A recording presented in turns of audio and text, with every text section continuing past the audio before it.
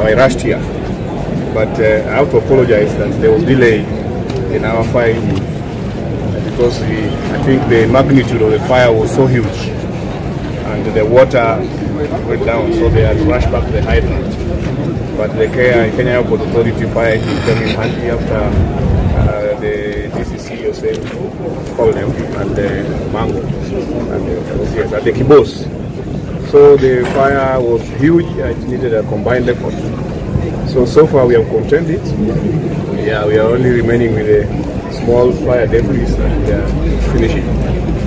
So for us, we have learned a lot. We have some experience. We have to go to the drawing board, see how quickly can respond to fire be enhanced, and how quickly we need enhancement. We have realized that you need. That's why we will try to open pathways and try to give openings, so that the fire engine can access the place of the fire very quickly. Because we had found that this place was fenced with mabatis and all the rest. We had to meander around with the pipes, which was disastrous.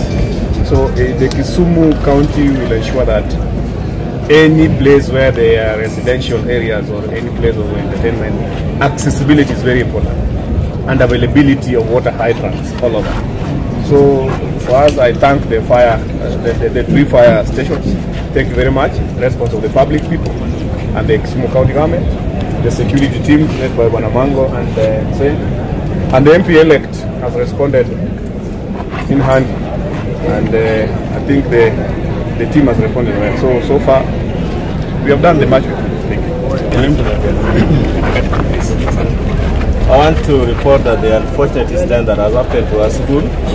This happened at around 8:30 when all the boys had gone to class. The boys had taken breakfast and the teachers were in the compound. I happened to be around and I was called around 8:30 by one of the teachers in the compound who told me the fire is in the dome section. When I moved the dome section, I discovered that one of our dormitories was affected by the fire. So we called the fire brigade. By the time I was coming in, the fire brigade had been called, and I want to thank them. They came in speedy to rescue the situation. The unfortunate thing that our dormitory was in time with one of the classes, so that also got affected one of the classes that are there.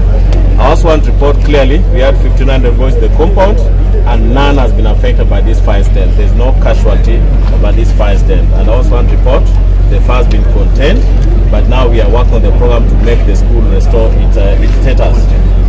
About whether we can close or not, that one we are deciding a moment by the executive board and communicated in due course by bulk SMS to our parents, where we don't communicate to them. Just like time we closed abruptly, we will always ensure that that is done in a more way that our safety comes first. We have an executive board in a moment and we'll make a decision on that. This will take, that's the only agenda we are tackling, and be assured in the next 30 minutes or so we'll have made a decision on the same. We are taking statistics of the affected area, the number of stands, and then we make a decision on the same. The capacity of the dome is about 100 of that dome that has been affected. The cause of the fire, for now, we cannot clearly say what the cause of fire is, but I can say this started from the rooftop, because the first people who saw this are the people who saw the smoke billowing out. And when we went the place, the smoke had gathered so much, we didn't want to risk anybody into getting the dome section. But I would say that is...